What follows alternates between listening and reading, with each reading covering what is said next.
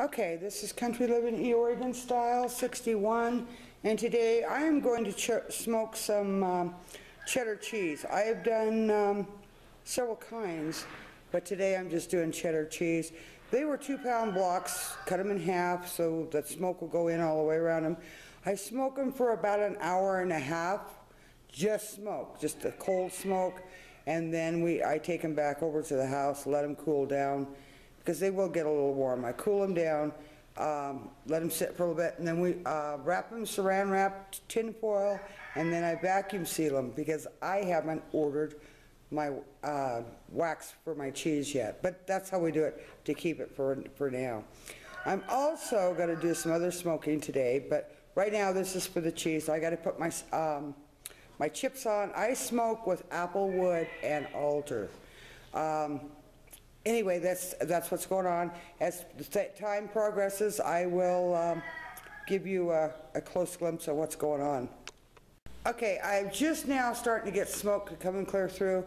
I start timing when I see smoke, and I don't know whether you can see it or not. Let me get it up or not. I don't know whether you can see it. I've got a little bit of smoke coming out of the chimney. Anyway, that's when I start timing. Once my smoke reaches the cheese, then I start timing it. And I know that by watching the smoke come out of the stack.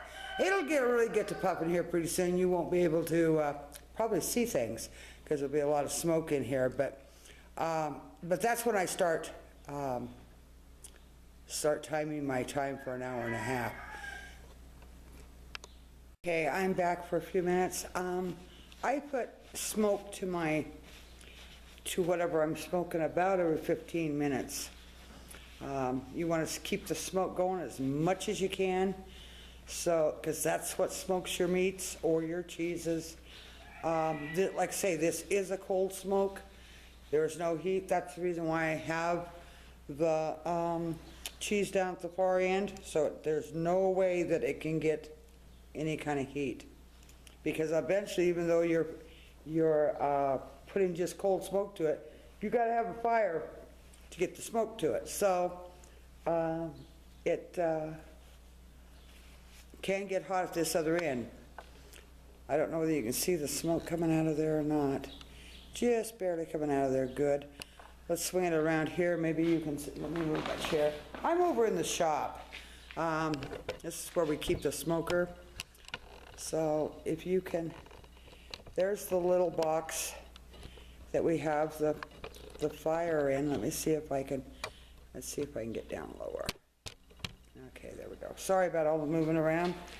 Anyway, that's what I just put some new chips in. I don't know if that'll stay up. I guess it will. And I like to say I mix the two, and then there's a chamber that the smoke goes up into the barbecuer, smoker, whatever you want to call it. And it goes through there into whatever you're smoking. And you have control. I've also got a temperature gauge deal on it. You can control it on how much smoke you put into things by, let me go around to the back side, by adjusting the lid on the chimney.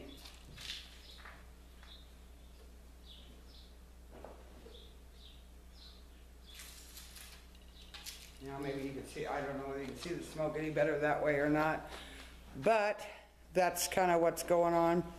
Let's, I'll check and see if we can, something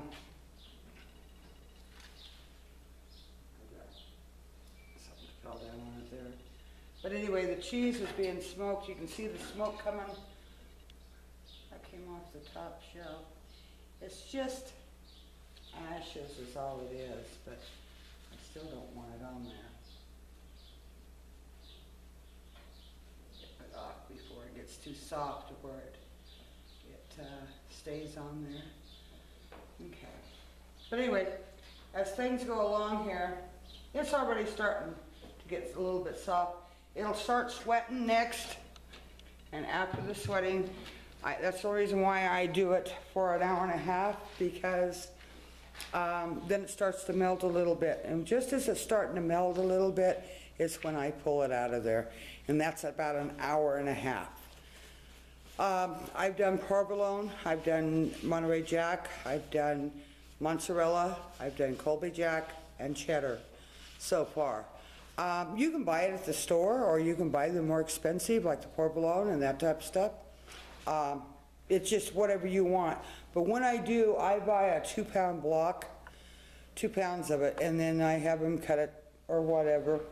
And then the ones that is no biggie, I bring home and cut myself into 1-pound blocks so that I can get the smoke around it. Like say with the 4 pieces, that's a total of 4 pounds. So I'll bring you back.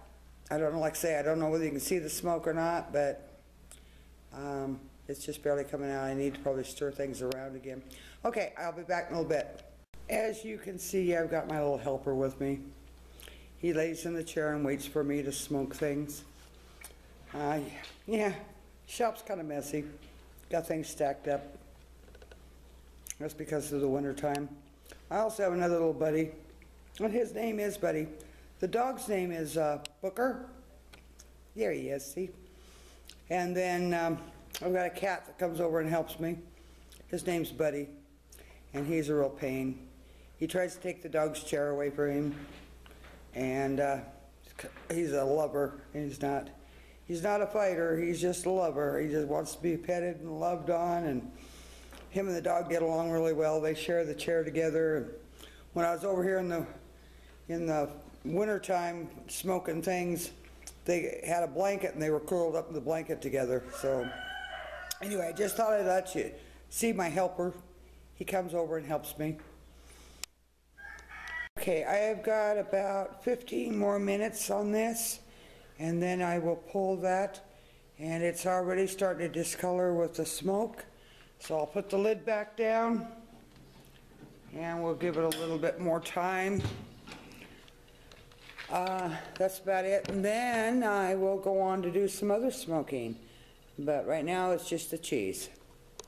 Okay, I'm back. You can see, I think you can see that I got smoke going everywhere.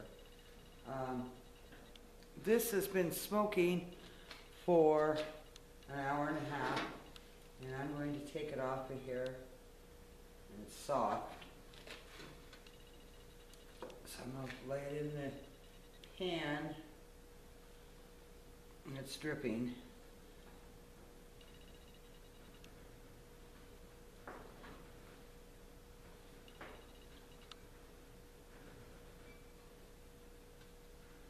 And there we go. I'll take it over to the house here in a little bit, and I will start wrapping it as soon as it cools down. So anyway, that's how I smoke my cheese. You have a good day. Thank you for watching, and I'll catch you on the next video. Okay, I'm back on wrapping the cheese. It's cooled down, so I'm going to wrap it with my saran wrap first. Right off to the side. And then I wrap it in tin foil. I mark the tin foil so when we vacuum seal it, you can see what kind it is, you know, through the vacuum seal bag. Still a little bit soft, but it's cooled down.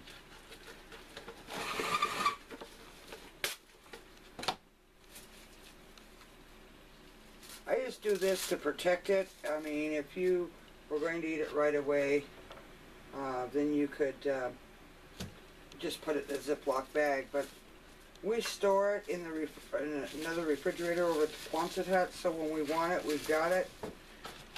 And this is how I do it until I get my my cheese wax, which I will be ordering.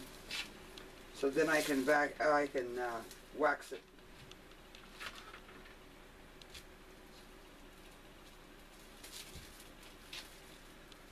Oops, come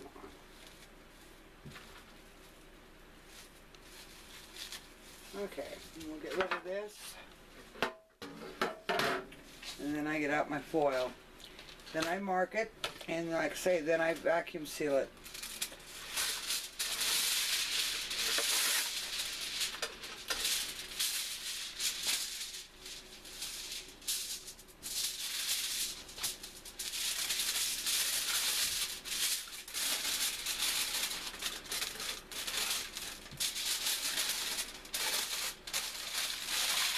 Probably don't have to do this much wrapping on it, but I do.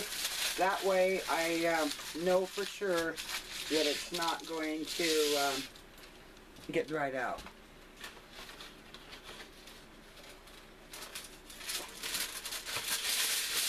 Like I say, you can do it with any kind of cheese that you want, or the kind of cheese that you like. I've done a little bit of everything. Today I was just doing the cheddar cheese, but like I say, I have done the provolone, I've done the Colby Jack, I've done the Monterey Jack, I've done mozzarella, and of course the provolone. But you can do whatever kinds you want. You don't have to do all the different kinds that I do. I just needed to do more cheddar cheese. I was down to a pound left, and so I needed to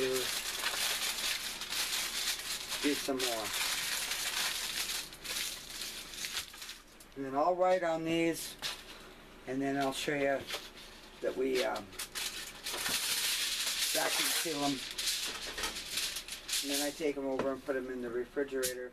I've got an extra refrigerator over at the Quonset hut, so that I can put extra things in it, stuff I don't have room for in this refrigerator in the house. There you go. And when I get ready to vacuum seal, I'll show you what it looks like. But outside of that, that is the end of that cheese. Catch you on the next video. Okay, we're going to vacuum seal 4 pounds of cheese. That's the same smoked cheese that I did earlier today.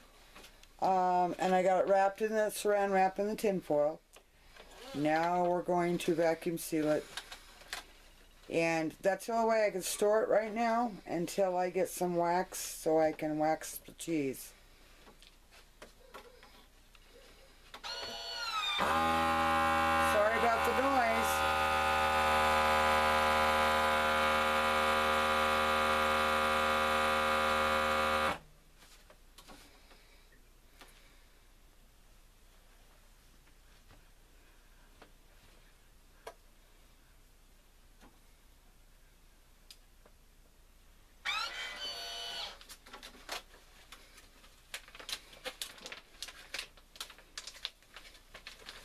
We're only going to show you one.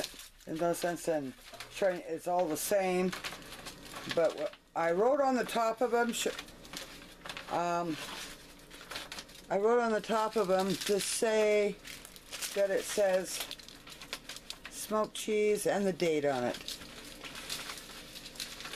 I got smoked cheddar on him, and he's putting them in there, and I'm going to vacuum seal that up. That takes care of all the air. That way it won't go stale on us. And then I just stick it in the fridge over there at the Quonset hut, and it...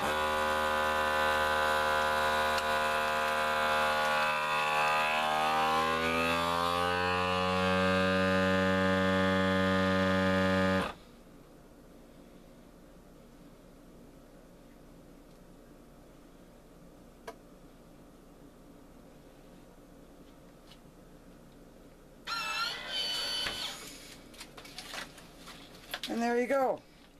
See how much flatter that tin foil is? It really sucks the air out of there. Okay, you guys have a good day. Thank you for watching, and I'll catch you on the next video.